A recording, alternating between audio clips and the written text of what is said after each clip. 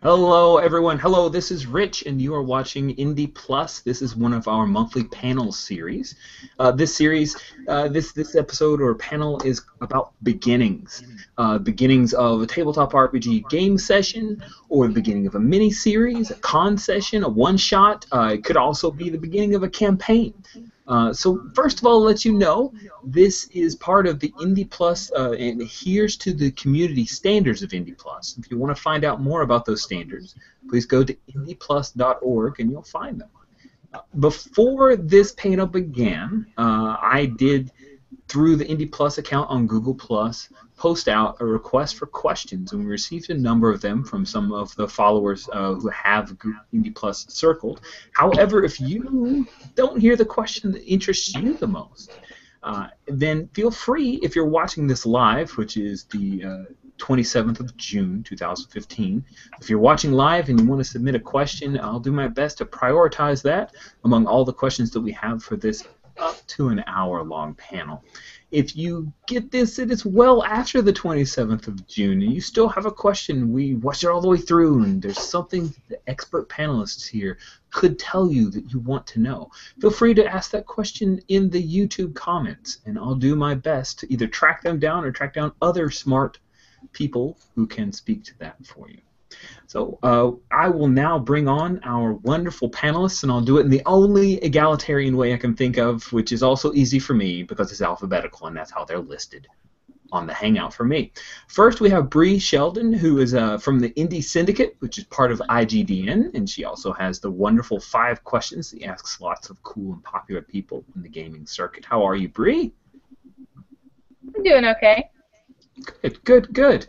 And then next we have the L5R guy, as he's known. He's also content director for the GM Academy, contributor on RPG Academy, and also loosely affiliated with the One Shot podcast. Jim McClure, how are you, Jim? Good, doing outstanding. I guess we have to say loosely affiliated, and yeah, everyone seems to call me the L5R guy because I guess that's all I'm capable of doing. So I accept it. I will take it. Yes, so the RPG Academy and GM Academy, all within the filter of L5R, right? That's clearly the best system, absolutely. Right, cool. Next we have Kristen Firth, who is a game designer and frequent convention GM, as well as one of the organizers of Games on Demand at Gen Con, and she ran a game for me at Origins. How are you doing, Kristen? I'm doing great. Good. And last but not least, we have Mad J. Brown, who is the best Star Wars Edge of the Empire GM I personally know, specifically because I've only had Kat Murphy on one podcast, so I don't know her. I just listen to campaign podcasts. But Mad J is just the demon at Star Wars Edge of the Empire. How are you doing, Mad J? I'm pretty good, thank you. Good. All right. Well, so we have, as I said, some questions, but feel free to post if you have some that you would like to get in. The first one is from Richard Williams. And Richard asked, a lot of games have great relationship setups like Fiasco and Monster Hearts, but often they falter when play begins. How do you get over this hump, and how do you encourage players to bring elements from the setup into the game? Matt J., can we start off with you on that? No, sure. For me, if you're having that conversation, especially with Monster Hearts or Fiasco, the characters, the setup, as the facilitator, you got to keep bringing that stuff back in. You have to lead the way. So I would address the characters or the players by the character names. During setup, I'm writing down or I'm making notes of all the relationships, all the NPCs or relationships that they've thrown out. And you got to keep pulling that back and reincorporating that in the scenes as you move along until the players pick it up and they start doing the same thing. So I think you have to lead by example. Cool. Bree, what about you? How do you try to reincorporate those relationship elements? Probably the biggest thing I do whenever I'm either running or playing is I try to use aggressive scene framing. Whenever a player says that they have an idea or they start beginning a conversation as part of the game, I'll say, who else do you want to be in this scene, and do you remember this, or what is missing, basically, and try and get them to put together the pieces to make the scene more consistent and strongly connected with the other players. Cool. Kristen, what about you? I'll talk about Fiasco in particular, since that was mentioned in the question, and I've done a lot of that. I think one of the things you want to do there is strike a good balance between how much you define ahead of time and how much you define in game. Tables are different, and you kind of want to just watch what's going on. Some people want to define everything, and that's not good because if two people start talking about all the reasons they argue, they can't actually, argue in a scene. They'll just be rehashing it. But on the other hand, if they don't set up some of the basics, they won't have that foundation to build on. So I think it's a matter of, if people aren't defining enough, ask some questions, fill out those details that are on the cards just a little bit more so you have something to go on. And yeah, just try to sort of strike that balance, and then people will have something but not everything defined, so you can start exploring those relationships in scenes. Cool. Jim, what about you? How do you make sure that those relationship aspects are reincorporated? How do I follow up the 3 perfect answers? That's a tough one. No, I mean, pretty much, I agree with just about, everything was said. I mean, the big thing in a game that you're playing that has a lot of front-loaded setup that is player-driven, like we're talking about, all of the hard work is done for the DM. The players are required to give you the things that motivate them to play the game. There's the whole keys to the kingdom right there dropped in front of you, and the big thing is just going, what they've given me, the player's story is more important than my story. If the players give me, I run a lot more typical fantasy setting, but if the players give me that in their story, they're chasing after, this religious sect, and they have whatever, their father, their mother, the sword, whatever the MacGuffin that they want, and that's their character motivation. And in the story that I had sat and planned ahead of time, they were going to deal with a cult that had this thing. Well, I just reskinned the cult to the religious sect, and now they have a direct drive into what I was planning. The player's story is more important than my story, and in a system like that, I think that the biggest key to keeping those thread lines going through is it's not, okay, here's the setup, now I'm using that to get them interested in the world to play my story. It's taking that information going, now let me present them the story that they want based on what they gave me. One thing I forgot, if I could jump in, Rich, in something like Fiasco or something where the players have sort of set up their own characters and relationships and things, it's also good to, right before you start playing, review that. Like, you might have taken a break, you might have done a lot of details about different things, so just kind of quickly going over, here's who's at the table, here's the relationships that we set up, and if need be, do that again kind of halfway through the game. So little tips. Cool. Actually, that Fiasco thing, one of the things I like about it is that actually index cards often physically on there to help remind people. I've seen that in the past, and that's helped me because I'm forgetful. Lowell Francis had a question. Bree, if I could, I'd like to tap you to lead us off here. How much setting and backstory do you usually do in session 1? How much do you do before that session begins? And do you hand out material before a game starts, or give the brief in a conversation? How do you handle that? Typically, the games I have run in the past, I have tried to do as little beforehand prep as possible. I prefer to sit down with the players and have them create settings, and that way I can make sure that they're actually invested in it. I have, in a couple of instances, started with themes or a general idea of the setting, like we're going to do a steampunk world set in X period, or let's do cyberpunk, and that's where we're going to go with that. But as far as villains and NPCs and all that kind of things, I try to have the characters create as much as possible, because then they're dependent on having those story elements involved.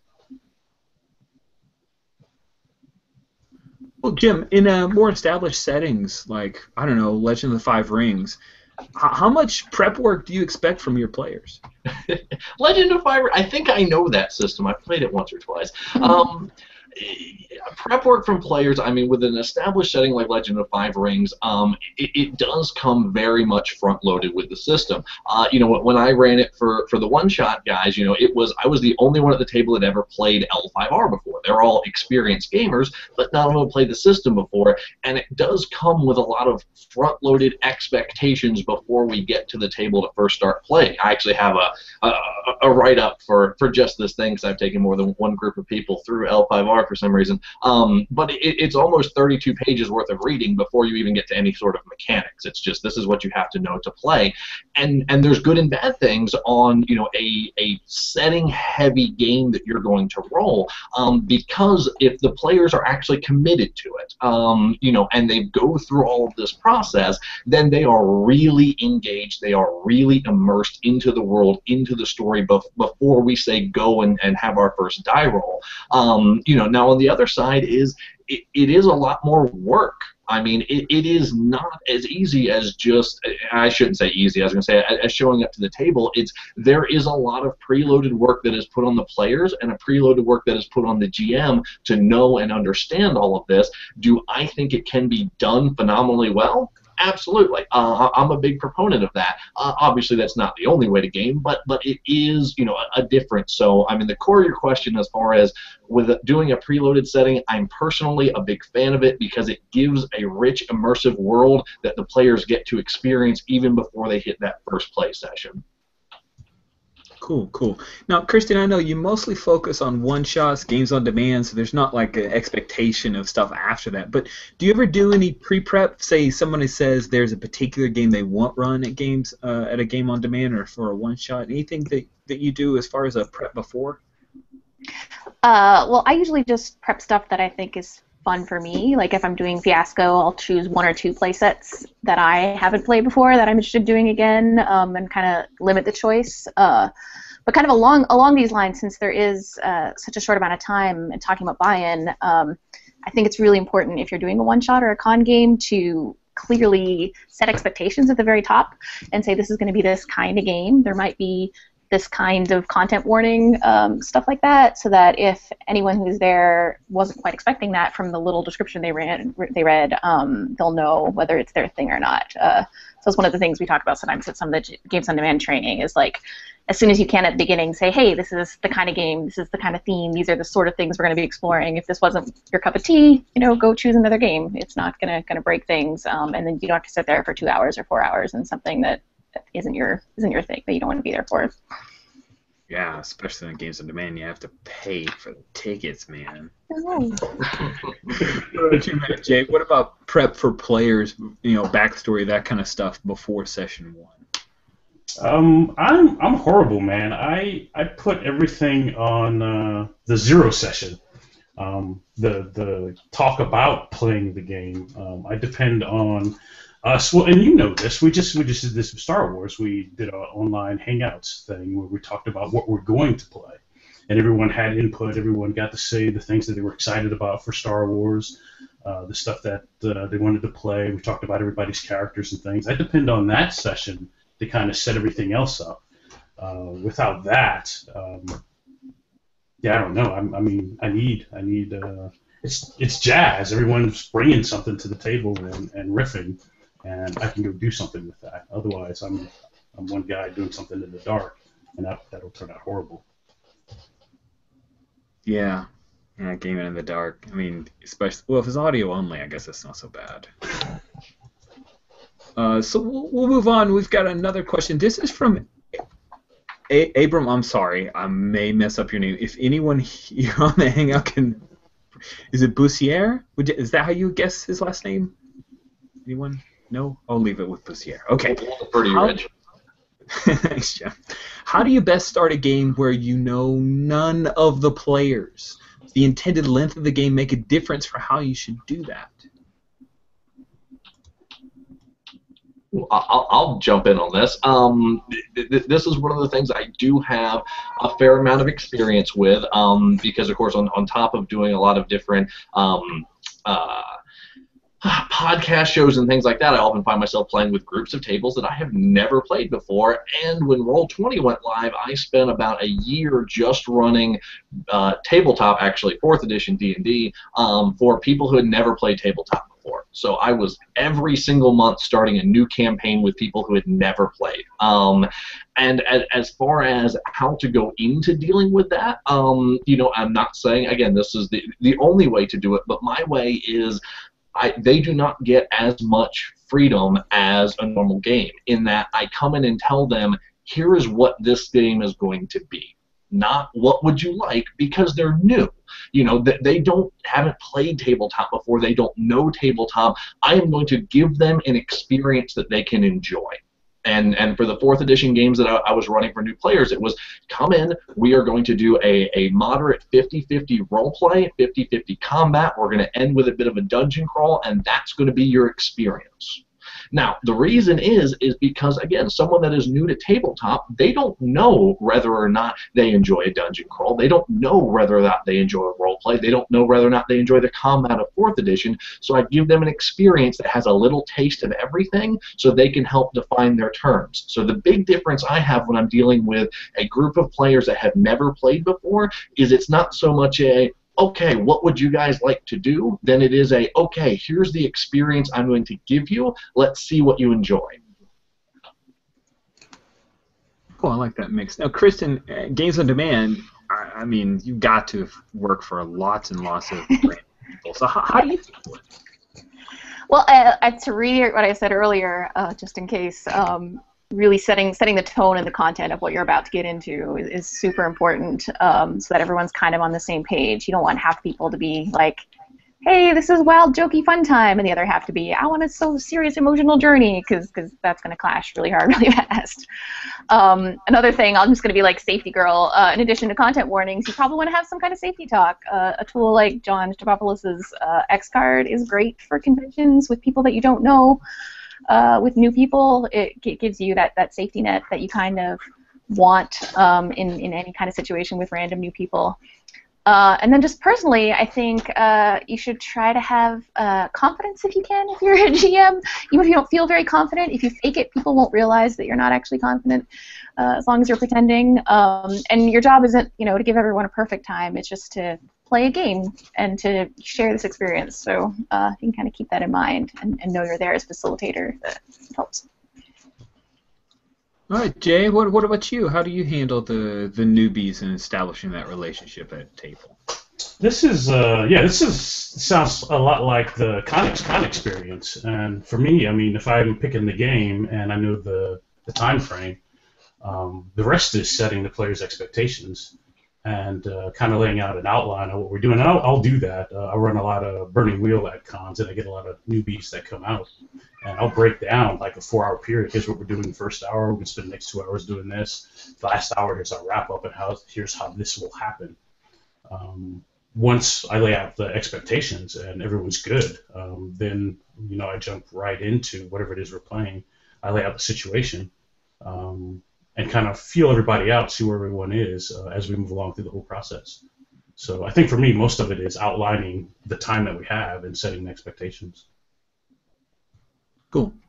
Bree, what about you? How do you establish that new relationship with players and start it off? A lot of my games have been games that came on demand or similar setups where it's all brand new players. And personally, I have social anxiety, so it's a big challenge for me. So if you have that, it's good to prep ahead of time for you to deal with it, even more than having players deal with it.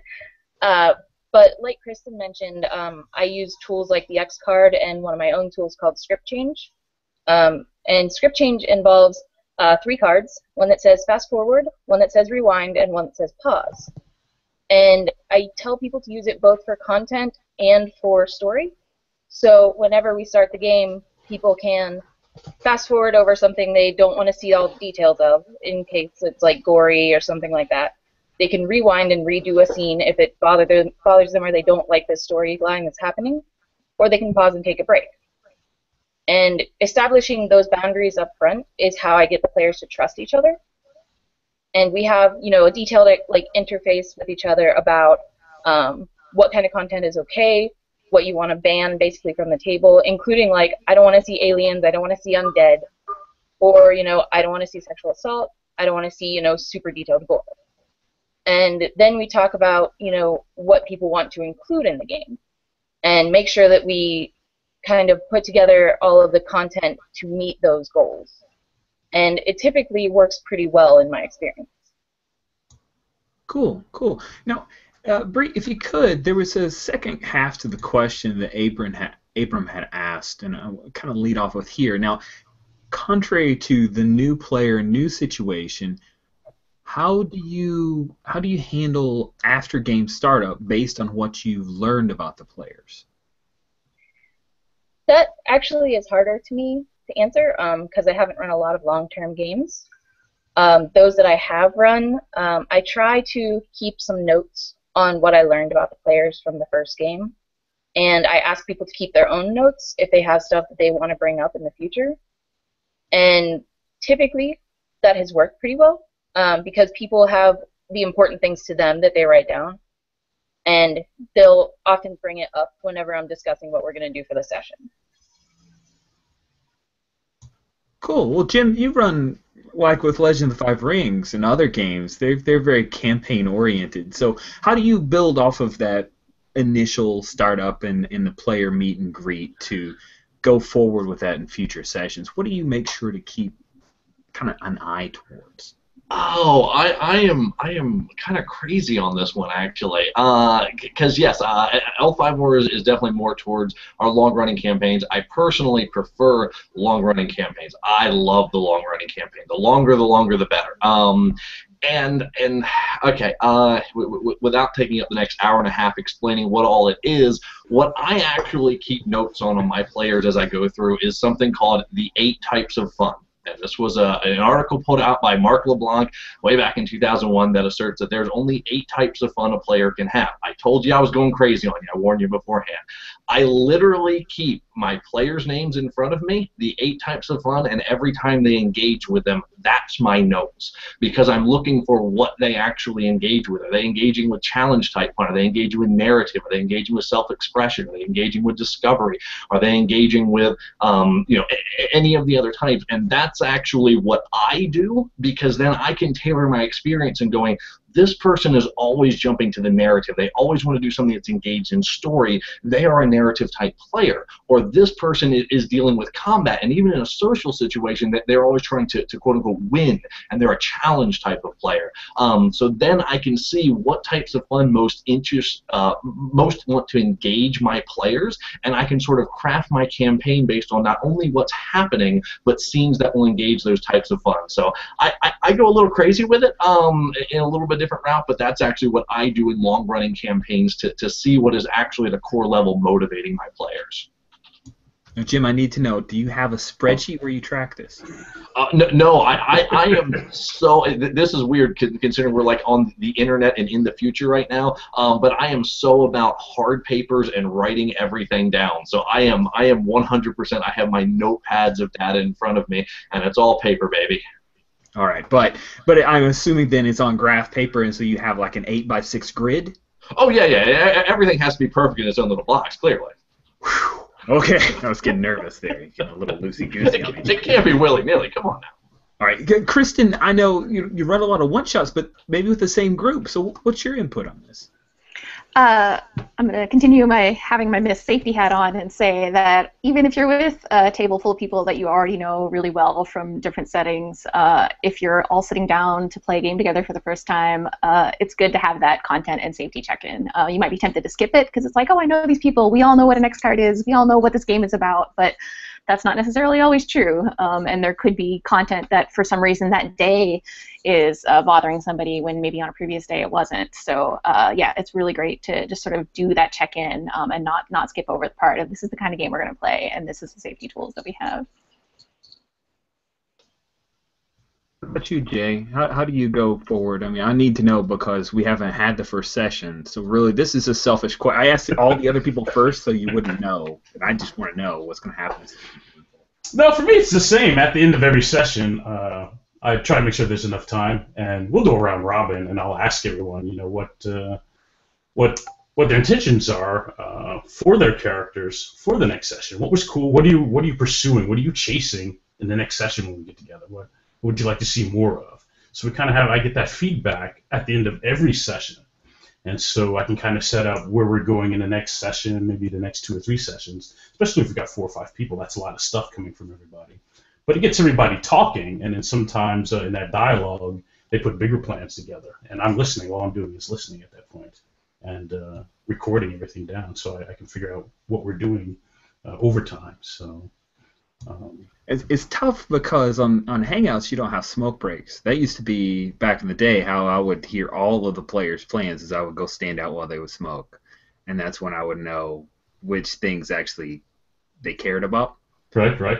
Because they didn't think I was there because I wasn't smoking, so I didn't care. No, it's amazing. Even at the table now, if you start the seed of a conversation, players will run with it, and then all you have to do is just record it down, write it down, keep it in your head someplace, and they put it all right out there in front of you. That's true. That's true. One thing that I found interesting is the Roses and Thorns is an idea that I think Mark Diaz Truman did for me, and I thought it was fantastic. But you have to you can't just say I'm going to do Roses and Thorns because I did it with an intercontinental group. And I'm sorry, I'll just take a second, but I think this is a useful little tidbit. I did it with an intercontinental group, some Belgians and a couple people were British, but they were in Norway, and they just didn't feel comfortable giving me thorns. I had to find different ways to ask for that information because they're like, oh, it was all great. We had a great time. It's great. I'm like, no, I don't really want the compliments. Just tell me what I did wrong so I can fix those. So that's you got to find the new way to draw it out of people. I think maybe the more informal way that you do it, Jay, is better. But I like cheat cards, no cards. I like ratings. Right. So speaking of Chris, Jim, so we're going to hit up with the next question. This is from Jerry Grayson, who's the mastermind behind Capera Publishing. He asked, how much responsibility do players have versus the game master in contributing to the beginning of a game, like plots, connections, setting details, all that stuff? How much should the players wear? Ooh, okay. So now we have another one of these hard conversations. I've frequently called myself an antagonist in a world full of protagonists because my belief on this is contrary to a lot of people. So this is my third my third warning from the beginning. This is my personal preference. I'm not saying this is the way it should be, and there's probably panelists on this panel that disagree with me. But I actually hold that most of the power should be in the GM's seat. Because me, as a GM, I am coming to the table with a story to entertain you. I am coming with something to make a good experience. Now, having said that, before we have the first dice hit the table, all of the power's in the players. Everything they want from their backstory, everything they want from the character, it's yes, yes, yes, yes. You want it, it's yours. But we're establishing all of that before we get to session 1 when I play. That's in a session 0 or in our talks beforehand. I will give them the overarching idea. Again, the L5R game I ran for one shot, it was, okay, you all are going to do an investigation there's a land dispute between the Crab Clan and the Spider Clan. And that's what you're going to do. Go make your characters. And then we workshop our characters from there, and then once we start, again, it's me. I at that point control the world. I at that point control which direction the story is going. Now, again, for those who listen to it, players can very much derail it, and the real key to running that style, which is the way I do, is you have to be malleable with the story, and you have to follow the interests of the players. I always have a direction I'm going, but rarely do I ever get to the finale I have in mind. I'm always trying to get to one, but maybe 1 out of 4 times do I get to the one I envision, and instead I get to the ones the players envision, which to me is the better finale. Now, if they don't contribute something to it, we still get to my finale and get to an engaging time. So it's, again, I call myself an antagonist in a world full of protagonists because not everyone agrees with that line of thought, but that's the way I come into it and approach it. Fair. I mean, and there's lots of ways to skin a cat. No offense, Kristen. Bree, how about you? My general perspective on it is that I am there to play your NPCs, embody your enemies, and ask you good questions. From that point on, you're on your own. I want the players to be as GMs as much as I am, because it's not my story. It's their story. And I've encouraged very much with my personal design. So whenever you're creating games, the players have to input a lot of information. And then the GM who is running the story will basically just support them and get their questions to move along, like asking them what they see whenever they're doing something or what they're thinking, and kind of providing the antagonist, but only when the players are looking for one. So, Bree, I want to ask you on that one. What about players that aren't necessarily comfortable with narrative authority? They really kind of want to, sit behind the eyes of their character, and so they really want that GM to push on things. How do you adjust for that? I try to push them a little bit myself, but I also get them to interact with other players. And whenever they see another player acting a lot, it typically encourages them to come out of their shell more.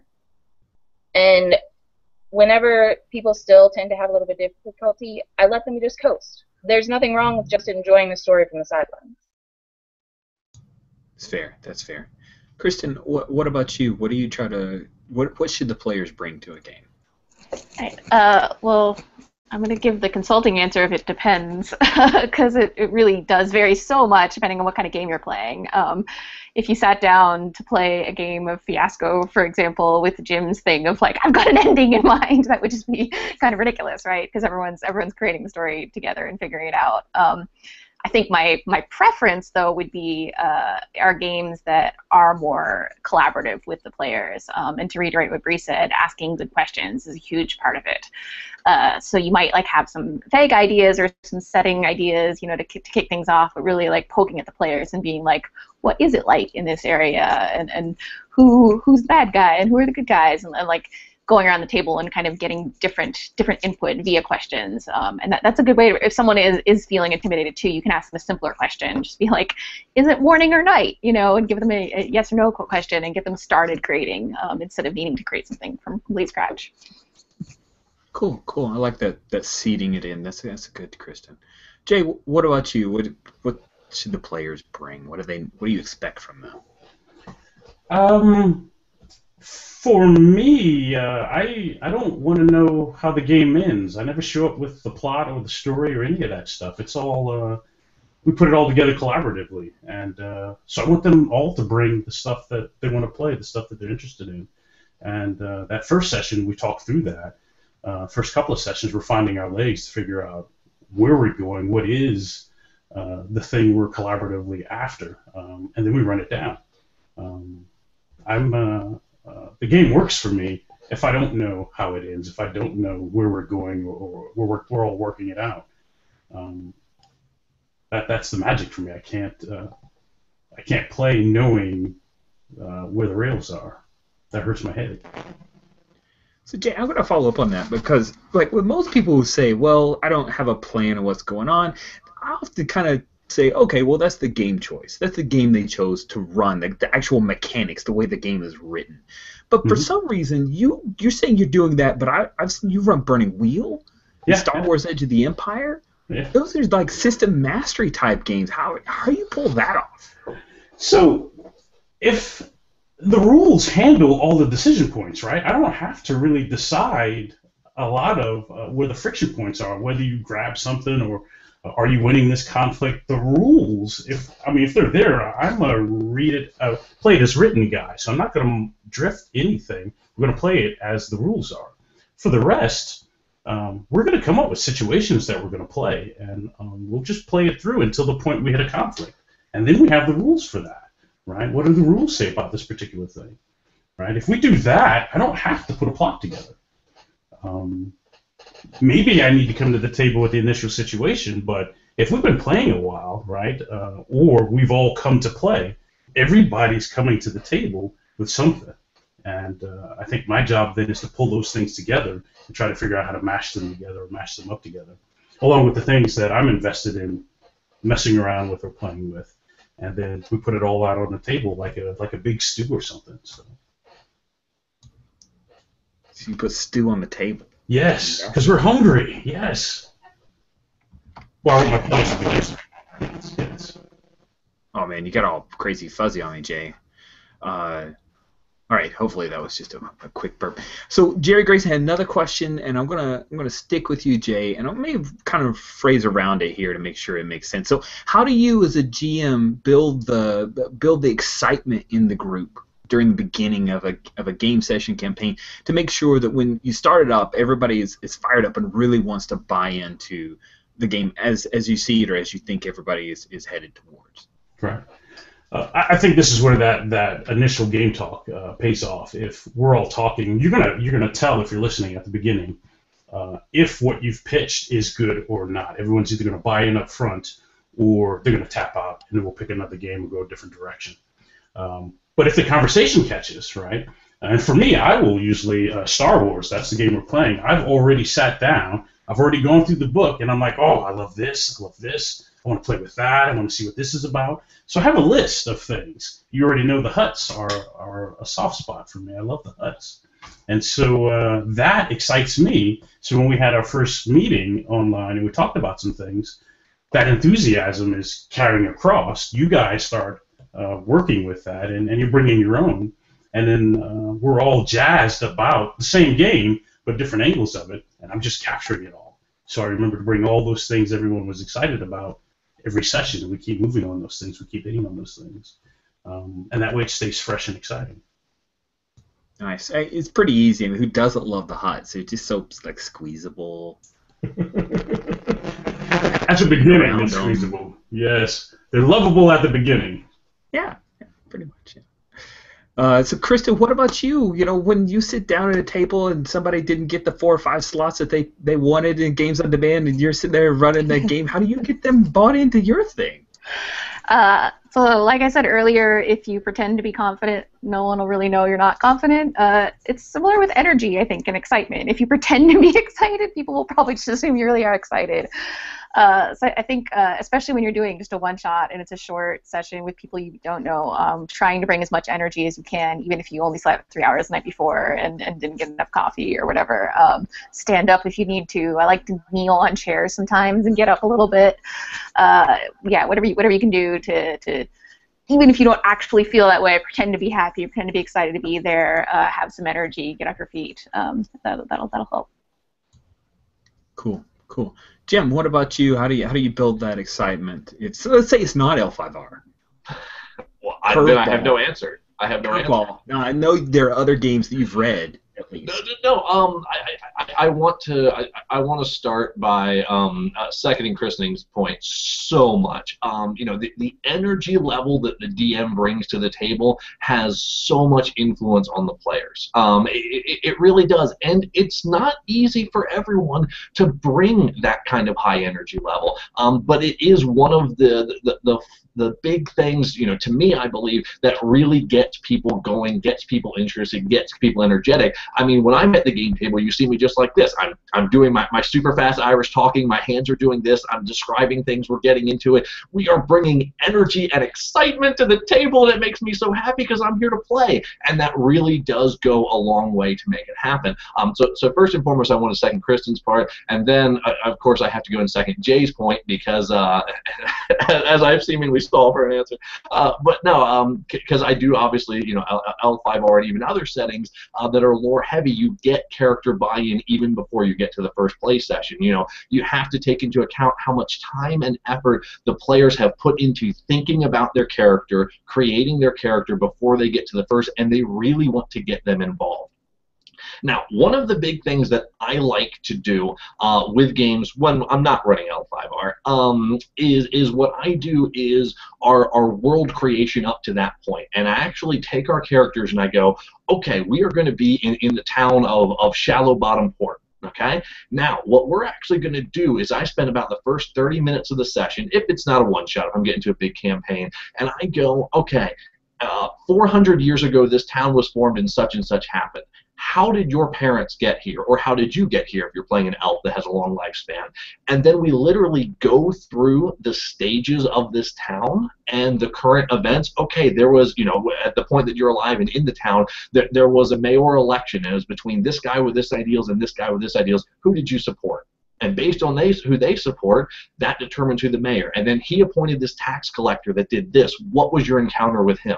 And by the end of that, they feel like they are part of this town. They have their character. They have their setting. They know what they're doing. I'm bringing energy. And when we hit the gun that says go, it's just full force moving forward. So that's one of the things I like to do.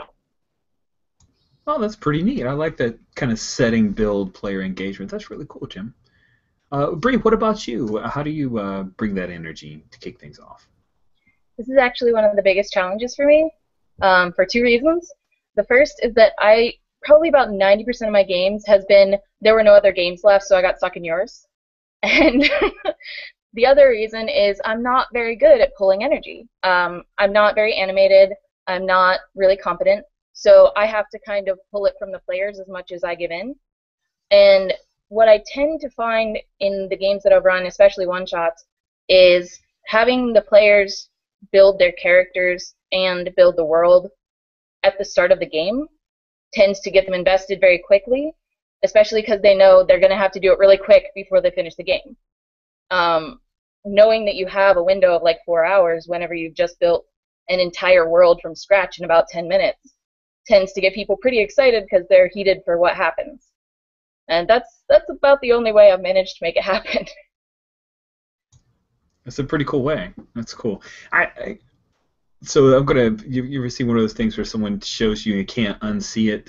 I'm gonna curse some people who play games with me in the future by revealing that one of my dirty secrets to get people excited for a game when I first meet them is as soon as possible I'm going to have a character with a funny voice that I play.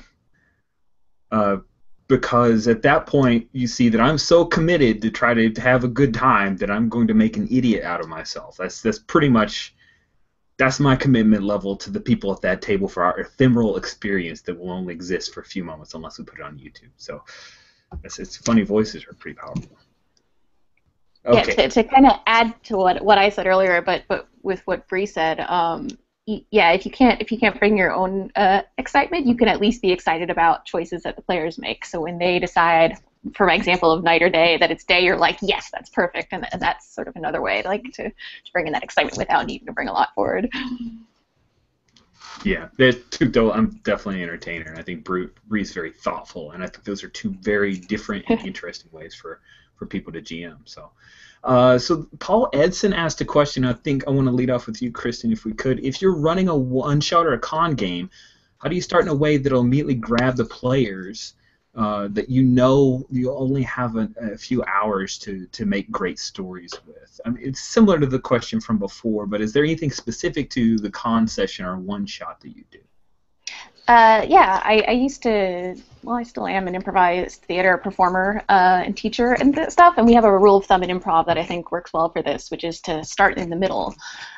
So when you're on improv doing a scene and you have a couple minutes, you don't want to start with like someone knocking on the door and coming in and shaking hands and saying, hi, I'm so-and-so and I'm so-and-so, because that kind of eats up dead time. You really want to start in the middle of like a conversation or an argument or something's already happening. And you don't want to rehash what you did kind of in the intro. Like if you already know two people are arguing over the line between their houses because they're neighbors, you don't want to like have someone out there being like, oh, I'm just noticing this for the first time. You want them to be like, I don't know, catching things on fire and already in the middle of it. So I think as much as you can, starting in the middle of like that relationship, of that conflict, of the fun thing you're doing exciting. It doesn't all have to be conflict, but yeah, don't build up to something. Don't rehash something you did in the intro. Start in the middle. Start in the middle. Rule of thumb. Okay, cool. Bree, what about you? I mean, you kind of tackle this a little bit, but anything specifically tailored to a one-shot or con session? Kristen makes obviously a ton of good points because she's like an expert on this kind of thing. Particularly my game Clash that I've been working on for like 3 years and done nothing with. The entire point of the game is it's a game about conflict, and I've run it a couple of cons multiple times. And the big thing you do whenever you start the game is you set up who is fighting over what and what team you're on. And then you kind of set them at each other like mad dogs, and it goes pretty excitingly. But I've tried to replicate that with other games by finding the kind of questions that people have and making those into a big goal, and angling people as much as I can, player to player and player to NPC, giving them relationships immediately that they have to resolve something in. Otherwise, you know, people tend to get bored if they don't have something to aim for right away. Cool. I like that, aiming for stuff right away. That's really good. I think the what do you do part that I stole from Apocalypse World has been incredibly useful to help me figure out how to phrase a thing to players early on. It's to make sure that there's an action that comes after my blathering mouth of words. Uh, Jim, what about you? In a one-shot or con session, how do you lead off strong? You know, the number one thing to me is you have to get the players taking action as soon as physically possible. The point where you turn over the game, where you're no longer narrating the beginning, you're no longer doing setting building, and they are actively doing something.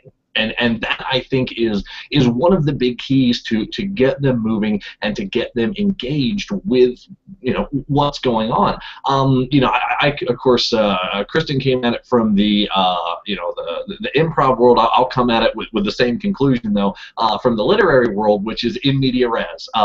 Coming at it from a section of okay, all of the little backstory. We are playing tabletop, and especially at a one shot or especially at a con game. Okay, all of the meat at the tavern stuff, we don't need to spend time on it. Okay, you all have agreed from the wizard to go kill the ogre. You are now in the woods moving forward, or okay, you need to now go supply. These people in the town, yada yada yada. Go.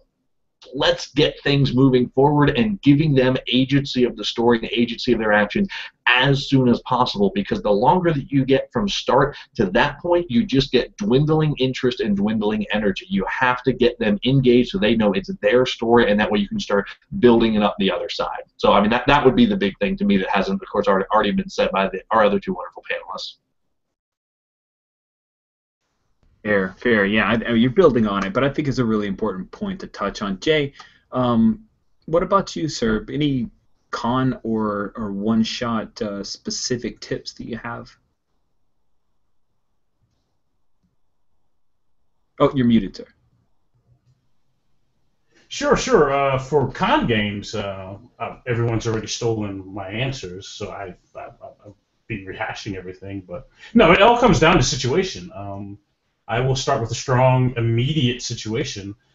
Try to keep that delivery 2 or 3 sentences, and then we're off and playing. There's a heist you have to go do. You're part of a thieves guild. Everyone, is in. We need you to steal this thing and run off with it. Now we're off and running. I've done that, and so for me, it's the situation. If we go in with a hot, strong situation, those next 3 or 4 hours, everyone's engaged, and then that works for me. Yeah, Lady Blackbird to me is the epitome of the best way to kick off a con session. That little Star Wars crawl, that you have. Right. I love that. I'll be honest with you. It's like my favorite part of the game is reading that aloud. Everything else that happens after is pretty great, but I know that part's gonna be good, and it really does help.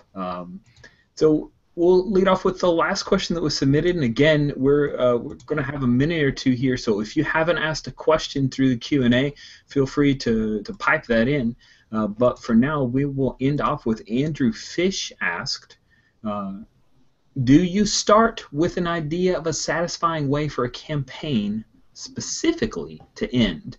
Now, I'm going to tailor that, Andrew. I'm sorry, but we got some people who are more one-shot related, so I think thinking about beginning a one-shot towards how you're going to end it is also useful. So we'll speak to campaign, but also to one-shots. And so, do you start with an idea of how to end that campaign, and how do you move in that direction? Now, Jim, I think you already talked about you had a few endings in mind.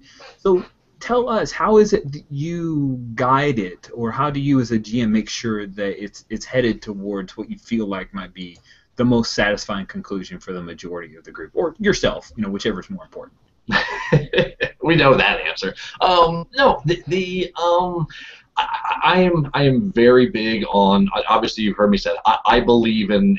I don't want to say a pre-planned ending. I believe in a direction to a conclusion, because I am very narratively driven myself. I have to have story, and story needs finale, and story needs conclusion. And if I don't get finale and conclusion, I don't feel completeness. And there are a lot of people, that have that same concept. So when I go into a story, I'm thinking about, more than anything else, the 3-act structure.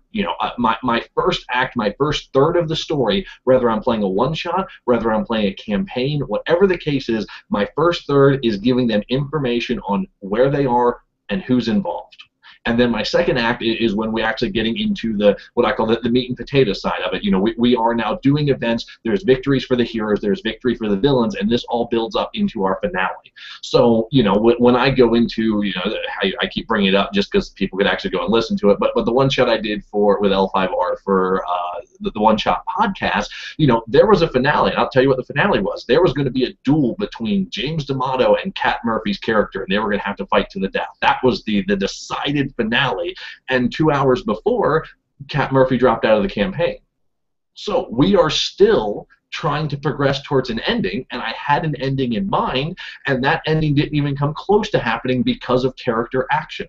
So I had an ending. At every stage I had an ending, but it changed regularly, and I had to adapt to the player. So I'm always looking at that 3-act structure, so I'm building up to something, even though that something seems to change minute by minute at the table.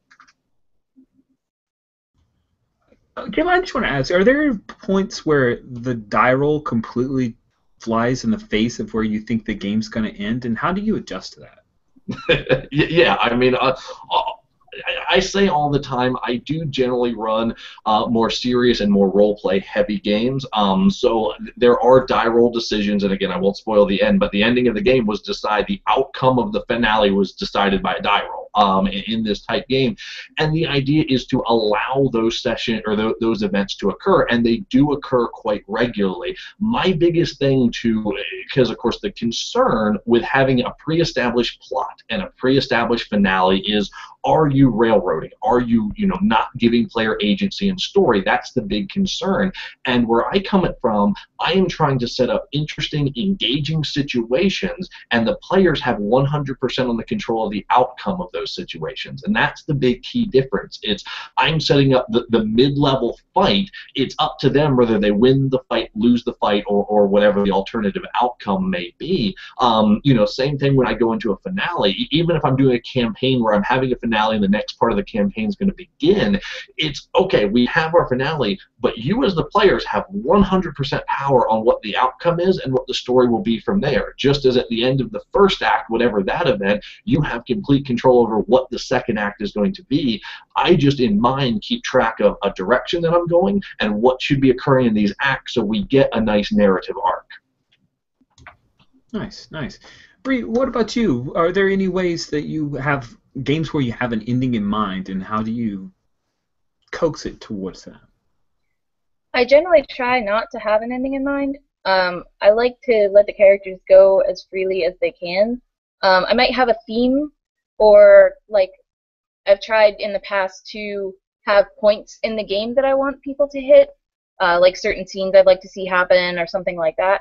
But as far as like a solid ending, I try to avoid that.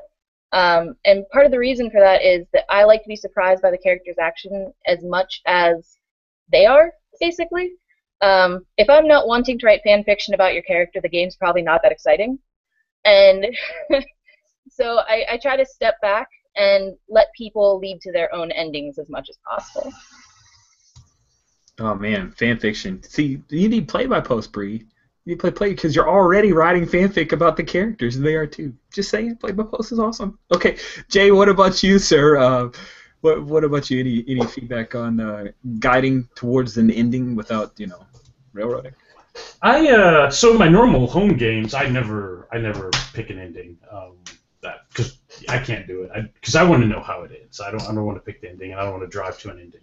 But in con games, you kind of have to have a good, satisfying 4-hour slot. Everyone walks away. There's an ending there. Nothing's hung over. So I struggle with this. My current technique is to watch the time. In 3 hours, right? I should have a good idea of where all the ends are, and start picking them to tie them up and figure out where the climax is. So I can kind of bring things to an end and be done, or have a good ending for everything. Most of the time that works out. Sometimes it just gets crazy and I can't pull it off. So I don't have anything nice there. Con games are hard for me to do that with, but at my home games, everything kind of runs in arcs, and they will organically close themselves, and we start new arcs, and we just keep going, or we're starting new games. we have a Burning Wheel all dwarfs game that's 22 sessions in, and there's several arcs in that game. There's no one big ending. Where they are now is far different than where they started. So, and I don't know if I could have done that if I had an ending in mind. But like I said, with con games, it's different, and I kind of want to shut it down so you could have the end on the end of it, but that's hard. Yeah, it is. Question though, in the all dwarf game, I have to know how many people are doing a Scottish brogue. I might have one doing the Scottish brogue. How many plots have you had about beer? I would say for beer comes up every session, all the time. Yes. Okay, so it's not plot oriented; it's color. That's what you're saying. Okay, that's important. I'm glad that you hit the touchstones, man. Good job. So, Kristen, bring us home here. What are your thoughts on? Yeah, I have a few tips for con games and one shots to help with endings. I think first on the list of 3 things is set expectations at the beginning. You might know that you're going to get through character setup and one round of scenes, depending on how complicated the game is. So let people know ahead of time, hey, this is probably how far we're going to get. This will be how things might wrap up differently. Second, I think one thing that you can do, as Jay said, you definitely have to keep an eye on the time, but one thing you can do is give players a choice. You don't always know what's going on in players' heads or what's interesting to them, so if you realize, hey, there's only an hour left and they could finish what they're doing now, which is going to take a while, or I had this other thing in my back pocket, you might want to take a pause and say, hey, are you really into what you're doing now? Do you want to do that for another half an hour? Or I have another thing, we could just kind of summarize this and move on to the other thing, and you don't really know what they're going to choose. So the table might be excited about something that surprises you, so that's sort of tip number 2. And then number 3, last but not least, epilogues are a secret trick that I've learned from other Games on Demand GMs. If you've got 15 minutes or so, maybe 20 minutes, depending if you're on a con and people need to get somewhere else, you say, okay, that's as far as like the real game we're going to get, but we want to wrap this up, so everyone think of an ending for your character, and then give them a moment to think and go around the table, and everyone gets 2 sentences, 3 sentences, and says, this is what happened to my character. And then regardless of the kind of game it was, you can slap that on at the end, and everyone feels like they had this like awesome conclusion for their character in the story, and it feels like it reached an end, even if you're cheating a little. That when John Stavropoulos first did that for me at a game, it was amazing because it not perfectly, but it does help you kind of put to bed the whole I want to play this character again thing. Like we can actually epilogue a little bit. So that's a great, Kristen. I'm so glad you brought that one up. All right, so that's all the questions that we have submitted. Did anybody have like a closing statement that they wanted to bring before we bring this to close? I don't know. I just threw that out there. I have no idea. I thought Jim had a closing statement. You want me to tell an epilogue? Well, Jim McClure, he was this great podcaster, and then he said the wrong thing, and they never allowed him to come back. It was a tragic ending. Oh, man, that stinks. I'm hard. It's like Firefly. We never got that second season. One day. I'm still holding hope. Don't bother. All right, so here's a comic book for you. So thanks, everybody. So, Bree, you've got the IGDN and the podcast you're doing, right? Is there any other places that people can find more from you? There's the Indie Syndicate podcast through IGDN. We're currently on Patreon. I will try to post a public post on my G+ about that this evening or tomorrow morning. I also can be found at breecs.com. That's BRIECS. I also post a total amazing amount of stuff on my G+. So if you want to follow me there. Very cool, very cool. Jim, RPG Academy, GM Academy. Are there any other academies you run? You're like the Dean Poobah. I guess I'll plug 2 things. If you follow me on Twitter, GM Jim McClure, if you can remember that. And the one other thing I want to plug, just because it's a big thing going on, VirtuaCon. If anyone's going to be near Ohio, Cincinnati, Ohio, or I'm sorry, I already said now I have to plug VirtuaCon coming up in a couple months. And Rich, when is that? Is it October? That's in November. I was like, November. wait, it's in Cincinnati this year? I thought it was on the internet. Well, it's in Cincinnati too, but I have to plug our Catacon, which is in Cincinnati, Oxford, Ohio, by Cincinnati, which will be like the second weekend in November. So now I'm not hoping there's a conflict there, but we are going to be doing. We'll have to say we're going to be doing a big L5R Super Show. Actually, the people for One Shot that did the first part, we're going to be recording a part 2. We're actually going to have Sean Carman, who's been the head writer of Legend of Five Rings for the last decade, is going to be there.